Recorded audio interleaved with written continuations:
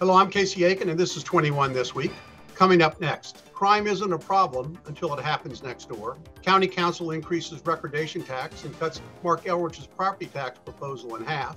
If MCPS can't fix the achievement gap, will more money help? Our panel of insiders will give you the story behind the story. We're joined by former County Council member and president of Rebuilding Together Montgomery County, Nancy Floreen, and secretary of the Maryland Republican Central Committee, Mark Uncapher. Stay tuned for these stories and more on the next 21 This Week.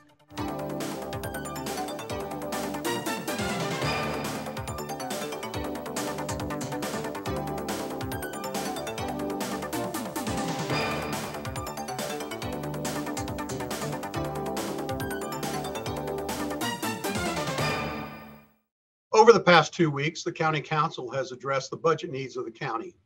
Nancy, your former colleagues have been very busy lately. On May 9th, the County Council increased the recordation tax in Montgomery County, which is a one-time tax that applies to the principal amount of mortgage debt when buying and selling a home. The new rates imposed nearly double the rates for homes over $600,000, and yesterday it increased the real property tax by 4.7%. Now, with a faltering economy and rapid inflation, was this a wise move by the council? Well, they did what they felt they had to do. I actually think the bigger issue is the impact tax increase that's going into effect automatically. Now, to build a new single-family home, I think the cost is up to $50,000 off the top. That's what's going to affect affordability going forward. The thing about the recordation tax, it's something that comes at you when you're at settlement. You don't really know about that until you're at the table or, the couple days before. So there's a mad scramble to cover the cost of the recordation tax. So I think that's less of a burden than some of the other things that are coming down the pipeline. Well, the recordation tax actually affects your ability to get a loan because it goes into your overall total costs, and the lenders look at that. You may not know about it. The consumer, the borrower, may not know about it prior to the day before or two before settlement, but certainly the lenders look at it, and it also prices Montgomery County well above all of the other jurisdictions in our area. I mean, even the District of Columbia doesn't have taxes as high as Montgomery County. So it's a significant impact. And if you're competing with Anne Arundel County, Howard County, Prince George's County for new residents, for affordability, it really has a negative impact on what people can do. Well, it's part of that big cash flow moment. At settlement, where so much money is passing hands. At that moment, that's the thing. People don't focus on it. They're looking at their overall out-of-pocket costs. I mean, that's the terrifying thing when they tell you like a week in advance. All of a sudden, you purchase the home of your dreams, and now you got to come up with all this extra cash you didn't. Mark, so that gets built into the long-term cost. That's for sure. Well, it may be, but Mark, the median home price in Montgomery County is $532,000. So if this kicks in at $600,000, that means half the properties sold in Montgomery County are going to be impacted by this tax. What I found amazing, and this goes to Nancy's point as well. Council President Evan Glass said in his statement that the recordation tax premiums are projected to have no impact on the affordability of the price of housing. What do you think? Is Nancy right that the impact taxes that they passed more important than the recordation taxes? Well, Nancy is right on citing that because it is very significant and a big impact. I'm reminded of the frog that's in the pan of water that's slowly heating up. Collectively, all these things have an impact, and it's a little like the frog that finally, when the water boils, ends up deceased. Collectively, these are all making Montgomery County less affordable. The notion that the recordation taxes, which is just, as you mentioned, just a tad above the median, it doesn't have an impact on affordability without the trickle down that takes place. doesn't pass the straight face test. Well, it's pretty amazing. But Nancy, the big issue was that what the council did yesterday, which was it reduced the proposed tax on real estate properties that the county executive, Mark Elrich, had proposed at 10 cents or 10%, and reduced it to 4.7, and in effect, cut the budget by $111 million. Well, that sounds like a lot of money to most people. But if you look at the overall budget, it's nearly $7 billion. So do the math. It's pennies that we're talking about here in terms of the overall budgetary impact of what they've done. It's a message that we're not going to buy it all, the whole package. But overall, it's not that much of a hit in terms of the overall cost to Montgomery County and to taxpayers. And the good news is, of course, under our rules, your property tax can't go up more than 10% a year. So, I mean, for existing property owners. So that will help cushion any combined cost of increased value and property tax increase. So there's that. So it's a statement. It's a statement. A statement but enough couldn't they to have kick done off more? Couldn't they have cut more if they wanted to? I mean, Sure. as you point out, $111 million is the pimple on the elephant's ass. Couldn't they have cut more? Well, I wouldn't put it quite that way. But, the major cost of Montgomery County government is employee salaries and benefits. They didn't touch that. So, they're messing around the edges in terms of what they can reduce spending on. Well, I think, the school system didn't get is flown out the window. And Mark, Adam Pagnucco, writing in Montgomery Perspective, says, everything the government does ultimately flows from the economy. And here's the thing, folks. Our Montgomery County economy is not healthy enough to pay our bills. That's not just because of COVID. I could have made a 10-part series, but when you have growth problems in population, real gross domestic product, real per capita gross domestic product, personal incomes, wage and salary incomes, employment, average wages, and proprietors' income, it's hard to pick any other combination of measures that can offset all of that. Is the county council just living in a pipe dream? Well, Montgomery County's business model, if you can describe it that, has been historically proximity to the federal government, which drove economic development. We've had government workers, and then we had contractors, and we had all the support personnel for that. A, and B, high taxes but high services. And so the idea was we would implicit bargain, or explicit bargain, if you will, was that those services would be there, and that would the taxes would be paying for that. The services are declining. The proximity to the federal government is not the advantage that it used to be because of the ability to distance. And Montgomery County really hasn't recovered from those challenges. Well, we're going to go on to our next topic, which dovetails into your message right there, Mark, because it's about the services. And Montgomery County school system has been the golden idol of the county for more than 50 years. So as long as 3 or 4 high schools were highly ranked nationwide, most politicians bowed down before the altar on Hungerford Road. Now, however, with recent reports of the continued achievement gap in the schools, particularly, as we all know, in the eastern part of the county, Council Member Natalie Fanny Gonzalez is demanding answers as to why there has been so little improvement. Nancy, how can the hierarchy at MCPS can justify things when only 32% of the students can read and write at grade level?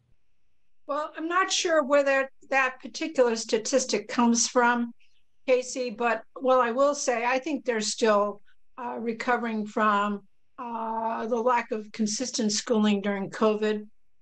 And they're going to be digging out of that hole for some time. And it's not throwing money at the issue that solves the problem. It is time and effort. I mean, I don't blame Natalie for being ticked off. But remember also, her district has a lot of turnover in it. A lot of apartment buildings there, a lot of families moving from place to place, a certain amount of transition there, almost more so than most places in Montgomery County. So no doubt that's affecting her perception and her people's experience. But overall, it's going to be a problem for school systems everywhere for a long time, I think. Well, I mean, we've been talking about, I mean, this show has been on the air for almost 35 years, and I've been on the show for 20.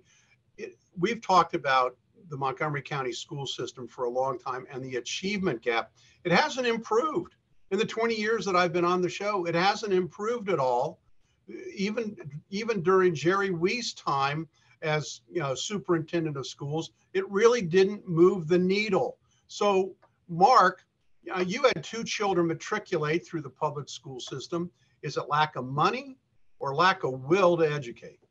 Well, I'm not sure either is the answer. My recollection as a parent, and we were fortunate enough to send our kids to the, one of the W schools that shows up well in the rankings. But my recollection as a parent was that we were expected as parents to substantially supplement what our kids got.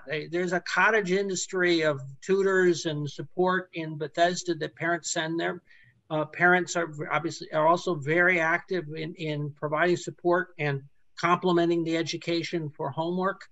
MCPS relies very heavily at those high-performing schools on parents to have the resources to supplement that.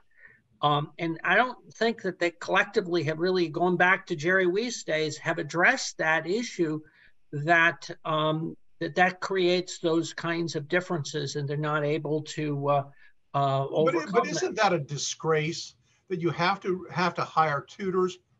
Not all families who send their kids to public schools can afford the tutors. Absolutely. I mean, that's a disgrace that our school system is failing. Nancy. Well, I had 2 kids graduate from Montgomery County Public Schools, and we didn't hire tutors. So I don't think that's a fair assessment. But I do think that probably continues to be a wealth disparity in Montgomery County that affects the children's experiences in the community and at home. And I'm sure that plays a role in all of that. And that is not something MCPS can address. I'll say, I do miss Jerry. He was the best salesperson ever for Montgomery County schools. And his message was clear. We don't hear that anymore. And I think that's unfortunate. I know the Board of Ed does their best, and so does the current superintendent. But their issues have changed. Life has gotten more complicated for these children and for the school system and for expectations. And as I said, I do think a lot of it has to do with the range of wealth within Montgomery County. And you can always see that in terms of which schools have the most graduates, which schools have the kids who are most successful in college applications, and going down the line. And the shift of East and West hasn't changed. And that continues to be a problem. I mean, it's been the same. So you would think that in 20 years, they might be able to come up with some programs to address that difference. I mean, I'm just, I'm floored by the lack of ingenuity in the school system. Nancy, Mark, you have the last word. I was going to say, Nancy, you may not have hired tutors, but I'll bet you were very involved with homework and providing supplement. And that may well be something MCPS needs to take a look at, is its reliance on homework as a reinforcement tool for kids. That's going to helps create this unfortunate gap that exists. Well, I mean, let's face it, in the eastern part of the county, there's a large Hispanic population, and there's a large population of people where English is a second language. And parents helping their children pass through the education system is difficult for the parents as well as the child. I mean, there's got to be something done to improve the achievement gap. We can't tolerate what's going on right now. I see you nodding in agreement, so I'll say I'm going to have the last word. When we come back from this short break, crime isn't a problem until it happens next door. Stay tuned. Welcome back. Crime, or at least the perception of crime, is changing the nature of peaceful and safe Montgomery County. For years, residents have behaved under the impression that there is very little crime in the county and celebrated the high quality of the county police force. But that impression is a thing of the past, because every day there is some new headline in MoCo 360, the Gaithersburg Gazette, or on the Next Day app, or on our own Montgomery community media about some type of criminal activity. No longer is crime relegated to Silver Spring, Germantown, Gaithersburg, and Wheaton. Now the number of car thefts and stolen catalytic converters from Potomac has increased dramatically. Mark, just last Tuesday, an armed carjacking occurred outside the Whole Foods Market in North Bethesda, a block from my office, somewhere I walk on almost a daily basis. And for those that don't know the area, it's tiny. It's a small triangle of retail across from what was once mighty White Flint Mall. It's almost unimaginable that there would be a carjacking on these narrow streets with designated bike lanes. What's going on?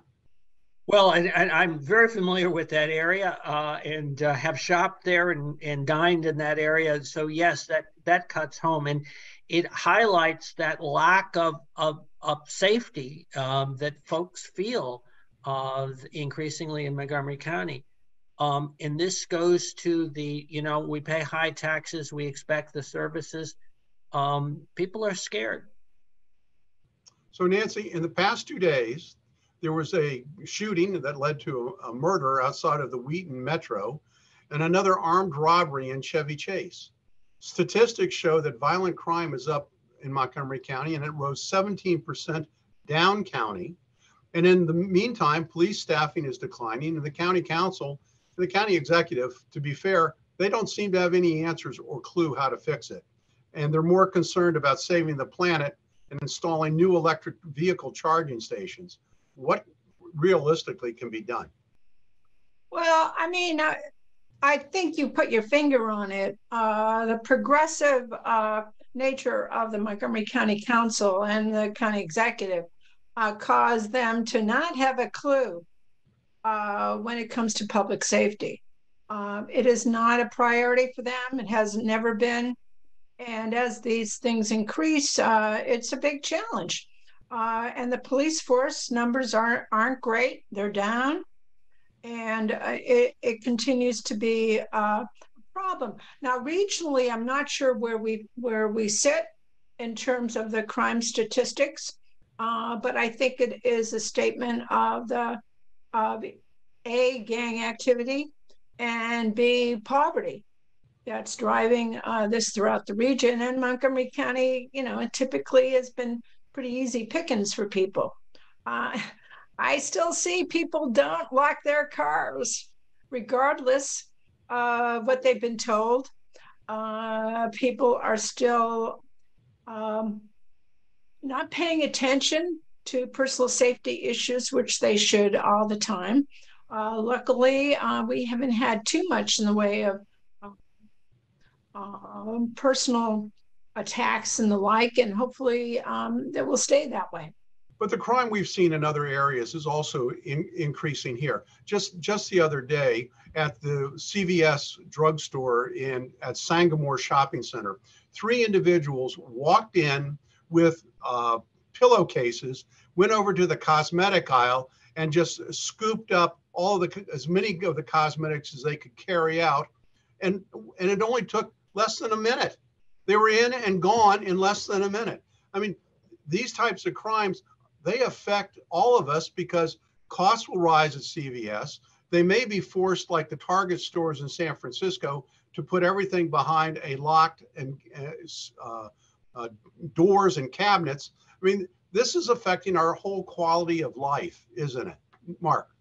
Absolutely. And you kind of put your finger on one of the costs that we have, which is the lack of availability of services, because places like CVS end up closing. One near me happened to close. I don't know, it was crime related, but lack of services as a result of retailers having to pull back in response to crime.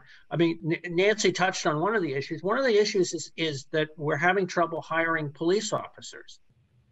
In part, this is not just Montgomery County. This is a problem much broader than our area. And part of that is in the last couple of years, the way people have looked on police officers has really caused a lot of people to look for other jobs, other occupations. And without, well-trained, competent, professional police officers, we really don't get the law enforcement that we deserve. Well, years ago, when I was a counsel for a trade association, I sat on several boards that dealt with electronic tags in products. And at that time, the retailers believed that a 2% shrinkage rate or theft rate was acceptable. Now it's well over 5% and close to 6% on a regular basis. So that has a great bottom line impact on all of these stores. And I don't know what the answer is other than trying to reverse some of the policies that have been in place. I mean, our recruiting of new police officers is being hurt as more and more are retiring. Anybody want the last word? Nancy. Well, I'd say, people don't know what's going on. There's so little newspaper coverage of what happens in Montgomery County now. You really have to hunt it down. And so the community, by and large, does not have a sense of these kinds of issues, frankly, most issues affecting Montgomery County, including certainly taxes and the budget. But for you, but for Adam Pagnucco, but for a couple of news sources that people have to hunt to find, they wouldn't know because you won't find it from reading the Washington Post. Well, that was a great advertisement for Montgomery Community Media and why people should tune in every day to get their news headlines that come out, 5 things about Montgomery County that you should know. So thank you, Nancy, and thank you, Mark. Stay tuned for Parting Shots when we come back from this short break. Welcome back. Now with Parting Shots, Nancy Floreen. Well, I want to say hats off to the Montgomery County Council for their recent appointments to the Montgomery County Planning Board. Artie Harris is the new chair, and there are a variety of other folks whom they've appointed. I don't know them, and that's good. The council now is ensuring that we're going to have a planning commission that is independent, apolitical, really, and focused on the job. And I think that says a lot for the Montgomery County Council. And I wish the new planning board members well as they take on that tough task of making difficult decisions about how we plan our future. Thank you, Nancy. Mark Uncapher, your parting shot. Well, at the state level, the State Board of Education is making decisions about the future of our superintendent, Mohammed Chaudhry. And I would like to applaud Governor Wes Moore for his criticism following up on the superintendent's handling of test scores. Without getting into all the details of that, I think the governor appropriately acknowledged the fact that there had been a failure to be accountable and to be transparent in the way information was being shared. Well, thank you, Mark. It's an important topic for us all. I want to thank you and Nancy for being here and appearing on Montgomery County's hardest hitting political talk show. I appreciate the audience tuning in. For 21 this week, I'm Casey Aiken.